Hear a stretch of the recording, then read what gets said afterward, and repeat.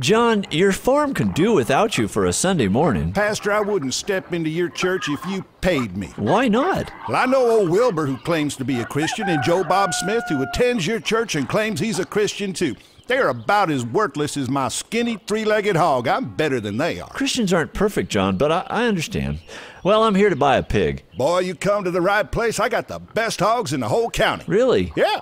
That one there near the trough, he won first prize at the state fair just last year. How much for the three-legged hog? That old worthless thing? I'll give it to you for $4. Sold. There you go.